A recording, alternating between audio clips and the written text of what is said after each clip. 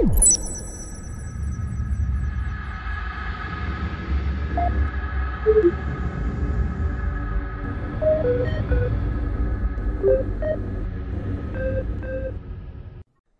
10,000-year history of the Imperium of mankind is dogged with gaps, inconsistencies, and redactions. It is a grand tableau of decay, a testament to the pulverizing force of the separate wheels of time and war. We have forgotten more than we will ever know. So much of our past lies forever beyond reach, and though one's paltry efforts and the strivings of the Logos Historica Vertia attempt to arrest such chronological putrefaction, our endeavors are likely doomed to the same failures as our predecessors. Yet labor we must, for within the secrets of the past lie truths, terrible but vital, for without information there can be no victory. Only through the excavation of that which has been, deemed, best forgotten, may we yet survive the oncoming midnight. Yet the Imperium pushes back. Time pushes back. Both seek to swallow and bury, for the former wishes much disregarded, and the latter simply hungers eternally. There is not one organization within the Imperium that does not possess dark days, days they wish had never been, deeds they wish had never been committed. This record is of one such time, of an event intended to renew and rebuild, but one instead that would be forever damned, consigned to secret archives and redacted, mouldering chronicles.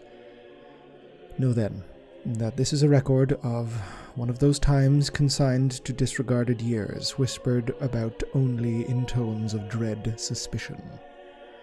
A history of the cursed founding. A founding is a momentous event in the history of the Adeptus Astartes. They represent many things: a statement of purpose, a rejuvenation of principle, or a commitment to sanctity and security for the Imperium. As with many processes within this empire of ours, the actual means by which they are initially proposed and ratified are Byzantine and occluded in the extreme, and the initial drive to even do so is subject to a myriad of competing motivations. Political desires, strategic exigencies, or religious fervor, any, all, a combination, or even more arcane rationales. Each founding has its own origins, but the result is the same. The imperial government decrees that new chapters of the Adeptus Astartes shall be raised, setting in motion the colossal might of the Imperium's various adepta to accomplish such a task. To bring a force as mighty, as sanctified as a Space Marine chapter to full fighting strength is a feat impossible for a single planetary government, or even a sector, even a segmentum. It requires the full mobilization of the Imperium's industry and bureaucracy to achieve, and as such can only be directed by the High Lords of Terra themselves. As is typical of such monolithic imperial initiatives, the process is expected to take decades, if not centuries. Even before a grand proclamation may be issued by the Senatorum Imperialis, it is likely that several generations of administratum and departamento munitorum lexo magi and censocrats have labored to lay the initial logistical groundwork, consisting of everything from equipment requisition orders with the Forge Worlds of the Adeptus Mechanicus, exploratory assaying of available gene seed reserves, entreaties to existing chapters to provide potential senior officers, or astrocartographical surveys of potential fortress monastery site planets. Every aspect of the Adeptus Astartes, from their gen-enhanced biology to their powered armor to their weaponry to their starships, incurs staggering investments of resources, time, and manpower, and thus can never be undertaken without the full backing of the grand imperial machine. Since the first of the Legiones Astartes were raised to operational status upon Terra during the Unification Wars, the 10,000 years of the Imperium has only seen 27 foundings, whose historical existence can be confirmed. As with all things concerning Imperial history, what details we have of these are often difficult to obtain, having been subject to not only the typical bureaucratic degradation and administrative entropy all Imperial records suffer from, but the additional levels of secrecy necessitated by the sensitive bioalchemy and hallowed liturgical dogma that the Adeptus Astartes prosecute their initiation rites under.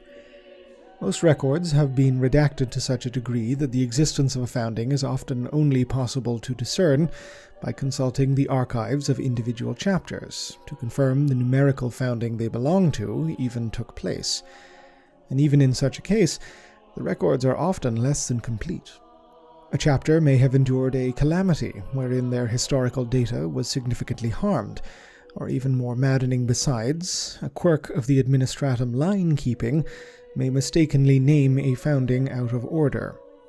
Such is the way of things within the Imperium, and historiators such as I must simply make do. The most recent founding, the Ultima founding, issued at the behest of the Lord Regent of the Imperium, Rebut Gulliman, must wait until a later record, singular as it is in so many ways. The subject of this special record concerns one of the most mysterious of the foundings, around which a pall of unusual ill repute, suspicion, and perhaps even treachery has gathered, occluding the already scant details behind layers of subterfuge and intrigue. Considered by most to be the 21st founding, it was to take place in late M35, nominally in the year 991, placing it just before the coming of the Age of Apostasy and Vandire's Reign of Blood, but also in the aftermath of the Nova Terra Interregnum. With the Ur Council of Nova Terra defeated and the Imperium formally united after a period of religious and quite literal schism, there was clearly a desire amongst the High Lords, and many others besides, to reaffirm the security of the recently sundered empire and provide a massive political and military win for the beleaguered government. A new founding was thus ordered, and it would appear, in the aftermath at least, that the enthusiasm for its success was to lead those involved down paths that took them from commitment to obsession.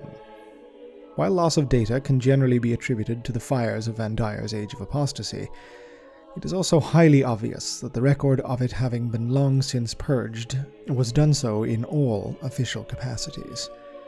It appears to be considered a black mark in the history of the Adeptus Astartes, a dread time to be buried and left lie, lest the sins wrought during it damn those of the present by mere association.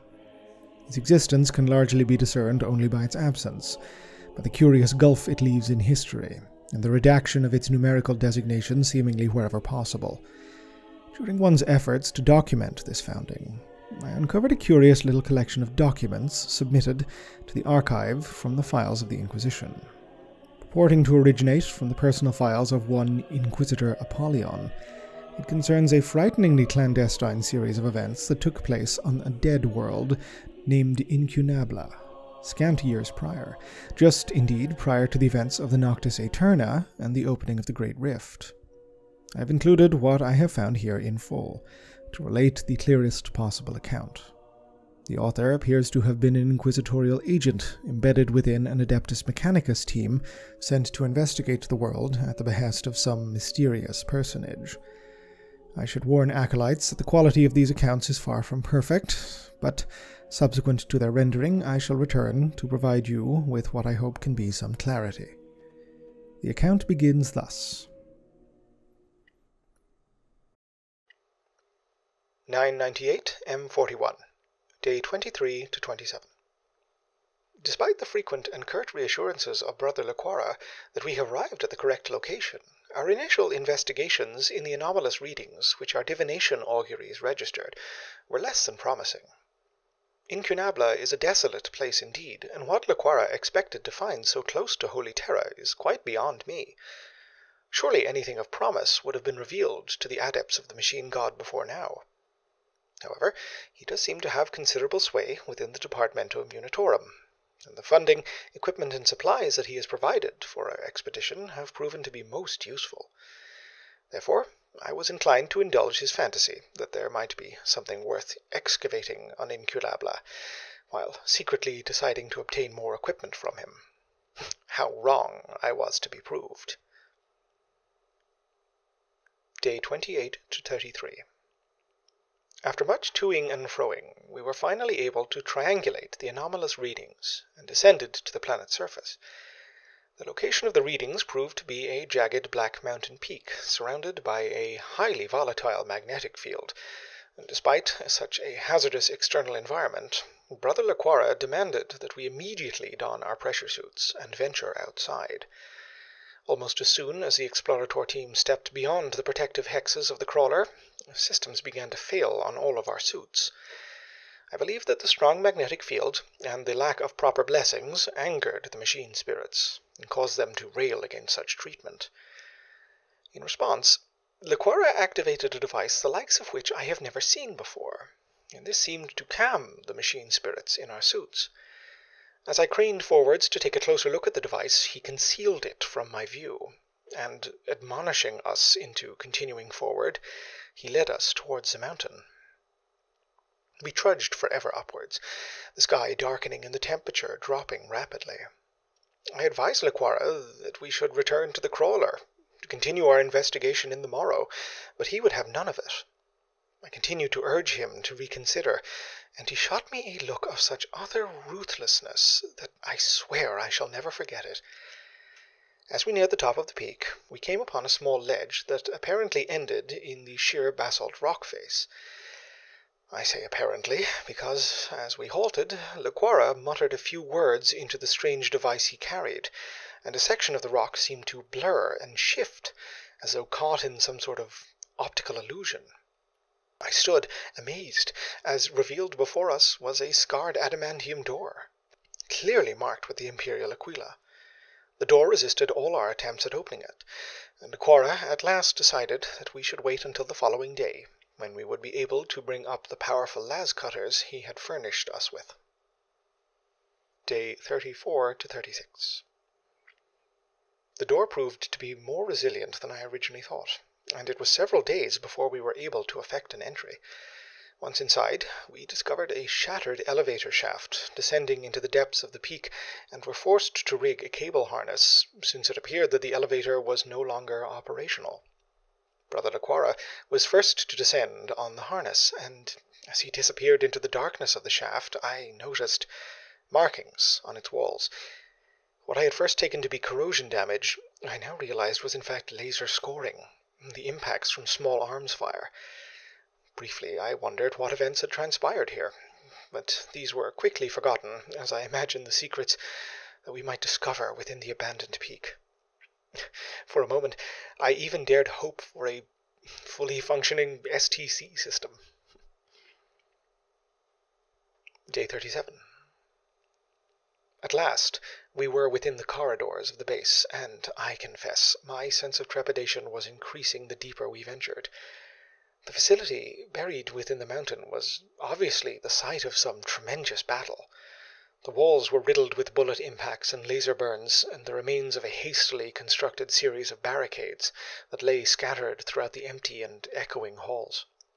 The place was deserted, and save for the odd scattered bone, the victims of this battle had either been taken away by the victors for some unguessable purpose, or had long since decayed to dust. Brother Laquara was like an excited child as we explored the facility, and would allow us to touch nothing. It was not until we eventually discovered a laboratorium within the heart of the underground complex that we were to learn the true purpose of this place. What I believe that purpose to be is almost too fantastic to relate, but having since perused the scant morsels of data contained within the base's main logic engine, words cannot begin to convey my excitement to you. Day 38. The laboratorium we discovered contained a plethora of ancient machines, and my heart leapt to see so much techno-arcana preserved in such an undamaged condition. But it was at the center of the laboratoria that demanded my immediate attention. Connected by vast bundles of pulsing tubes and cables to machines were 6 ceiling-height incubation tanks. 3 were empty, but the others contained amniotic fluid with an enormous human male floating within them. The physiology of these giants put me in mind of space marines, but these brutes were far larger than the members of the Adeptus Astartes whom I have laid eyes upon. 2 of these tubes were obviously damaged, the fluid within them cloudy and stagnant, but the third still appeared to be functioning after throne knows how many millennia. Truly the machine god has smiled upon us. We drained the first 2 tubes, and, between the 6 of us, managed to lift the bodies from within. Janitor Quintus had the bodies taken to the moratorium, and began autopsies immediately, while I initiated the revivification of the third body. The process would take almost 8 hours, and I hoped that we would have had a clearer idea of what exactly we were dealing with after the autopsies were complete. I shall append the autopsy reports of the first 2 beings to this log later this evening. Also attached are fragments of the facility commander's records, which I have been able to recover. I am unsure as to their real value, as the recorder of the log appears to be raving and of unsound mind. Nevertheless, I shall append them and allow you to make your own judgment.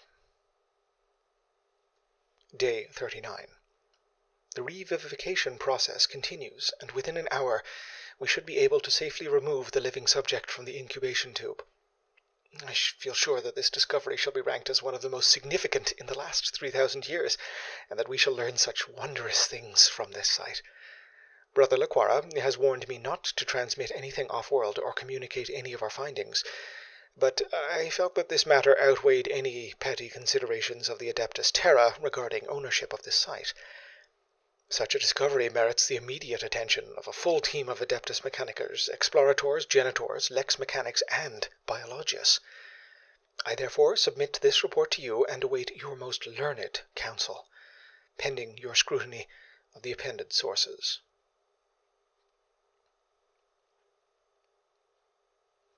Autopsy report filed by Janitor Quintus. Preliminary visual examination of the bodies proved to be inconclusive as to the cause of death. The skin of the body displayed a soft elastic quality, and ruptured in several places prior to transport to the moratorium. No external puncture wounds were evident, and dermal lividity appeared to indicate that the subject had died less than an hour previous to this examination. How this is possible is as yet undetermined.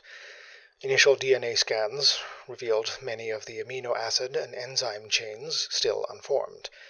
Combined with evidence of hot-housing the genome, this leads me to believe that the subjects were artificially accelerated to this level of growth, and biologically speaking, may be less than 1 year old.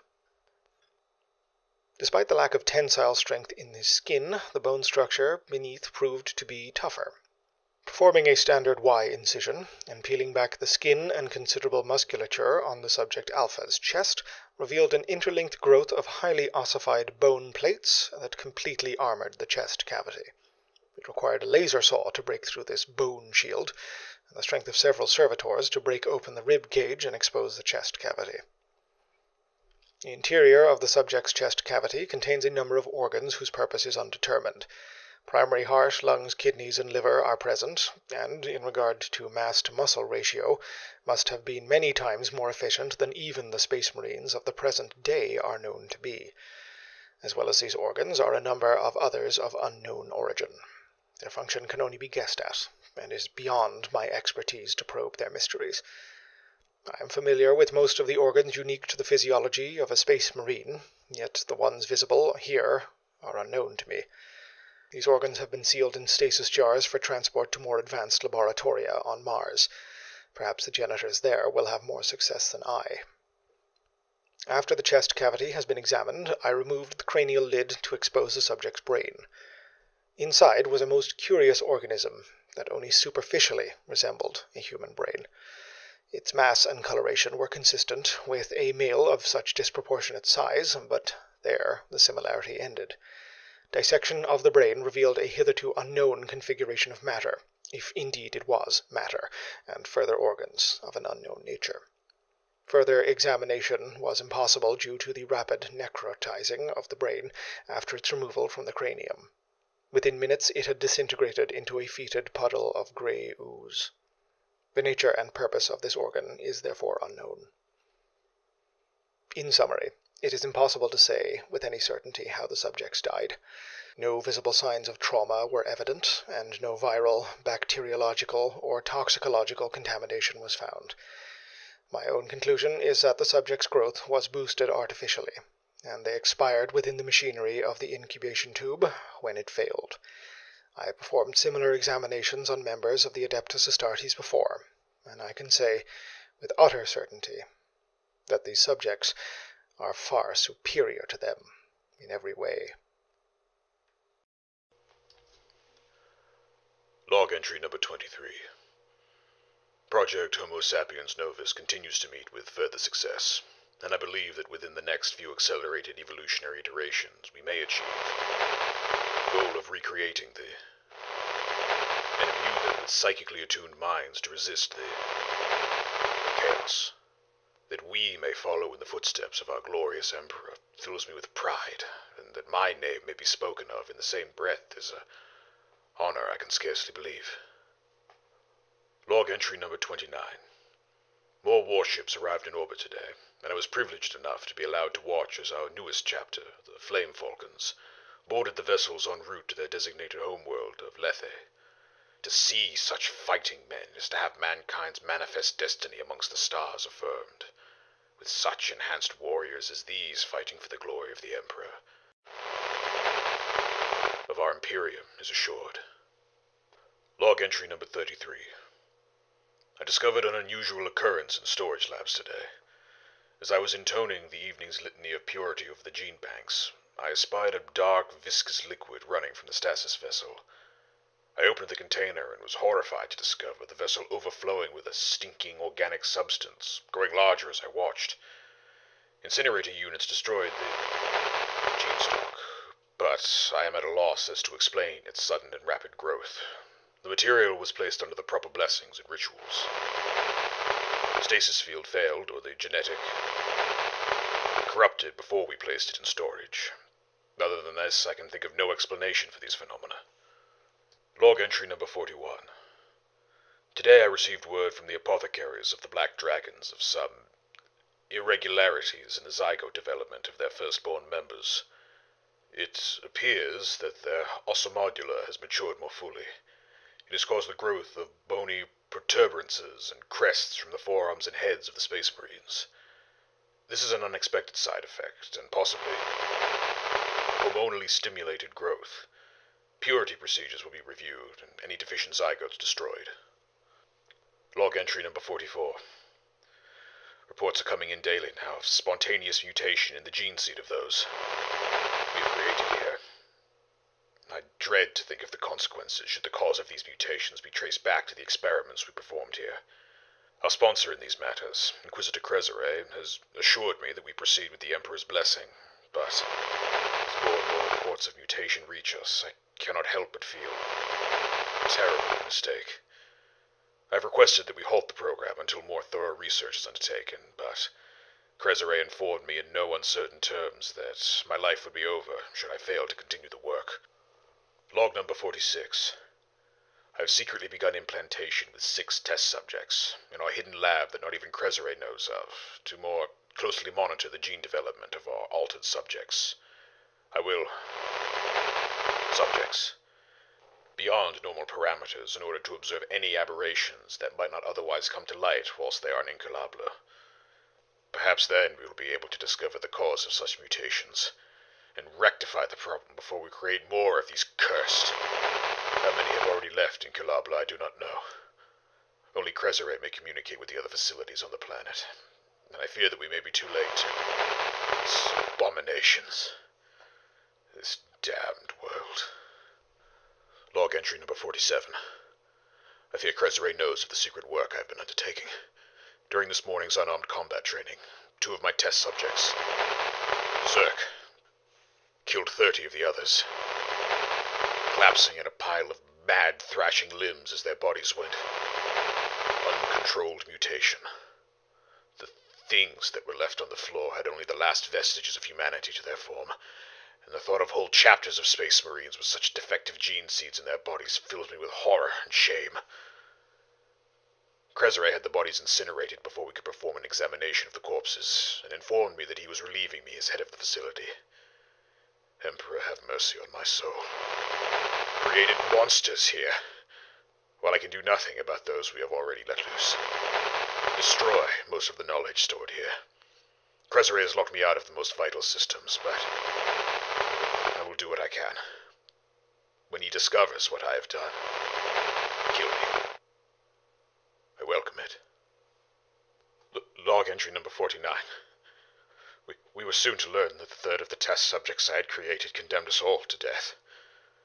At first it seemed as though his genetic structure had stabilized, but we believed that he might yet be able to save the project. But this was to prove our undoing. It was some months after his removal from the incubation tank, and after his combat training was complete, that astropath in orbit on the Eternity. Unsanctioned psychic signal originating from our facility. Inquisitor Cresere immediately placed our astropath onto a pain rack and questioned her fully. It transpired that the girl had not been the source of the signal, and now our base required another astropath for communications. As we pondered the mystery, the vox lines from the Eternity suddenly came alive, garbled messages, confused screams. It was impossible to make out exactly occurring, yet it was clear that another vessel was attacking the Eternity. Planet-wide broadcasts cut across all our communications, and the view screen displayed a man of the most loathsome I have ever seen. From his build, I knew he must be but his armor was adorned with symbols and runes that made my eyes sting to look upon them. Over his shoulder hunched a grotesque device with obscene mechanical limbs, like a spider reaching forward, each one ending in what appeared to be a bizarre weapon or torture device. Drop pods descended to the surface of the planet, and I knew I must attempt to destroy the remaining 3 subjects in the incubation tombs. Almost as soon as I formed the thought, the door to the command center burst open, and the third of my test subjects smashed his way inside. The figure, the view screen, smiled, as though welcoming a long-lost son. And I realized at once where the unknown psychic came from. Cresere was the first to die. And I'm ashamed to say I fled, leaving everyone screaming as they died. And the invaders broke inside our base. Log entry number, no reference. For a day and a night, I've hidden here. Screams of my people as the invaders hunted them down and violated their bodies has left me shaking with a terror I cannot quell. It is clear to me now that Project Homo sapiens Novus, doomed from the start. I have sealed off the hidden laboratorium, but pray that the abominations within never see the light of day. What we did here, technology that I fear will return to haunt the Imperium in years to come. I am not long for this life. The pistol sits beside me as I record this, and I can only hope that those who find this log will not hate us for what we tried to do here. In his conclusion to this report, Inquisitor Apollyon notes that since the data packet was transmitted off-world, there had been no further transmissions or contact with his agent. Fearing the worst, the Inquisitor ordered the dispatching of the Grey Knights, under suspicion of arch-enemy activity. But upon their arrival, the chapter was unable to discern the location or even fate of the Adeptus Mechanicus team. All records and biological matter appeared to have been forcibly removed, with the only trace of any life within the system's volume being a small residual warp trail of unknowable direction. The identity of Brother Liquara was never ascertained, nor was the identity of the mysterious figure described within the log of the base commanders, although there are significant theories upon this that will be expounded upon later.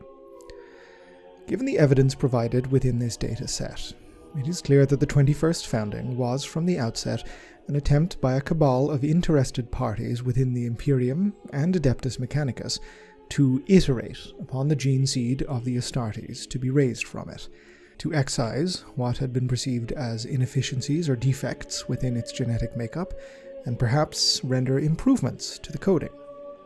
Leading this effort appears to have been a faction of the Thorian wing of the Inquisition, as the base commander makes note of the project being spearheaded by one Inquisitor Cressere, an avowed and in some cases infamous member of that particular ideology. The Thorians hold the belief that the God Emperor of mankind exists in a wholly tangible spirit, and in a manner that would allow for his taking of a new vessel to incarnate within the materium itself. They are known to be driven to involve themselves in matters pertaining to genetic manipulation, especially if said practices are based upon the Emperor's own work, as well as any arcana that involves the relationship between corporeality and incorporeality, the interactions between consciousness, physicality, and presence within the warp, and the inner mysteries of Psychana. Naturally, such a broad spectrum of interests and obsessions makes it difficult to nail down the proclivities of any one Thorian, but nominally they tend to operate as a diffuse but largely coherent cabal, with information, leads, and esoterica shared between their members. Despite indulging in studies that border, to many minds, upon the heretical, the Thorian faction is avowedly Puritan, motivated by unshakable faith in the tenets of the Imperial Creed and the God Emperor both.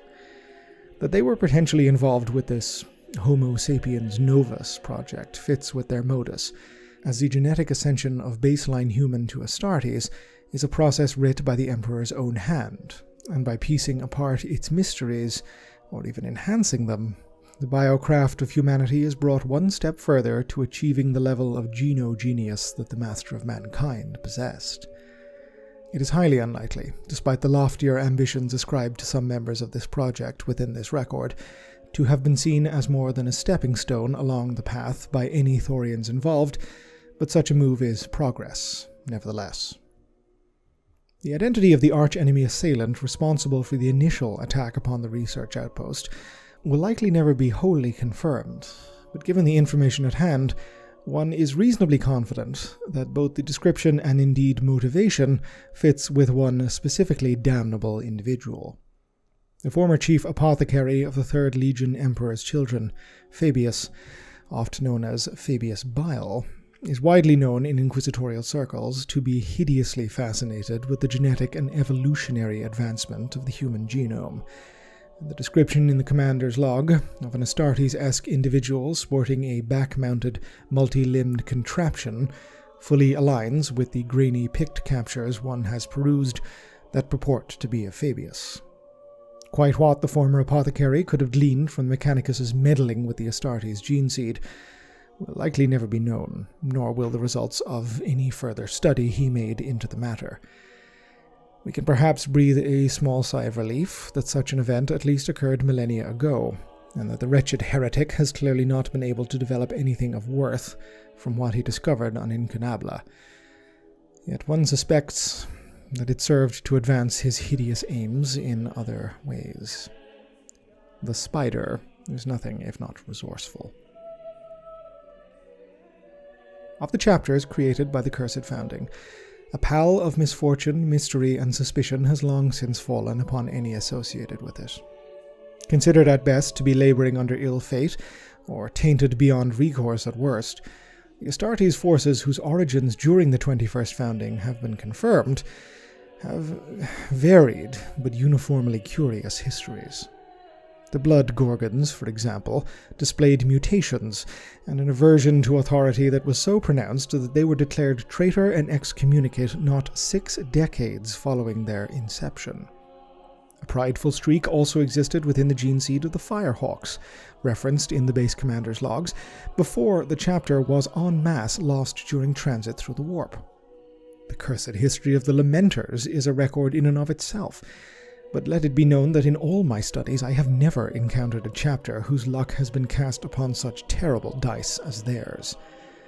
The Flame Falcons were similar to the Gorgons in that, a century after their creation, the disturbing mutations evinced by the chapter required extermination in totality at the hands of none other than the Grey Knights. Even the chapters that remained loyal have done so only with censure and distrust dogging their existence.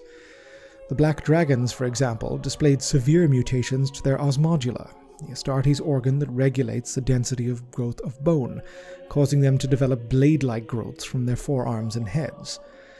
Such clear evidence of Adeptus Mechanicus genotampering is inexplicable, but the dragons have persisted as loyal members of the Imperium, and the will of the throne, with many in the Inquisition and indeed other Astartes chapters considering the genetic deviance so pronounced as it should not be allowed to continue.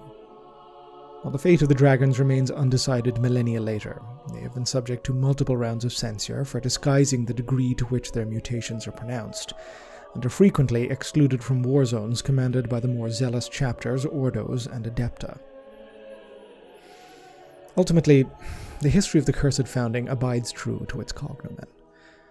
Even the fate of the Astartes it bequeathed upon the galaxy aside, it is a black mark in the history of the Imperium, a statement of colossal arrogance that all involved were to pay dearly for.